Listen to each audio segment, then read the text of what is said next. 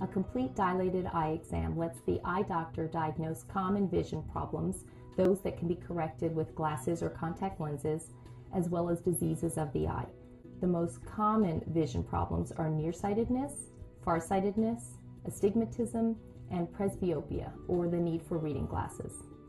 The easiest way to understand common vision problems, those that can be corrected with glasses and contact lenses, is through a drawing. Here I'm going to draw the front of the eye, called the cornea, and the rest of the eye.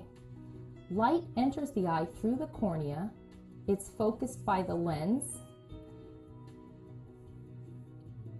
and comes onto the retina. In a normal eye that has no prescription error, the focus will be sharp on the retina. In an eye that's nearsighted, the light will bend too steeply, and by the time it reaches the retina, be out of focus. In farsightedness, the light hasn't yet reached its focus by the time it reaches the retina, so the image is blurry.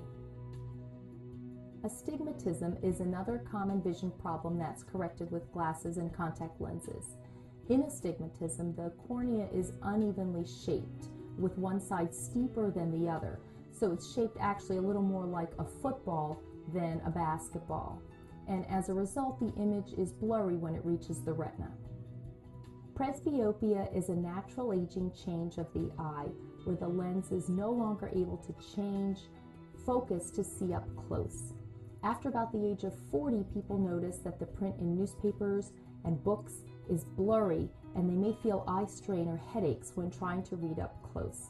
This is most commonly corrected with eyeglasses.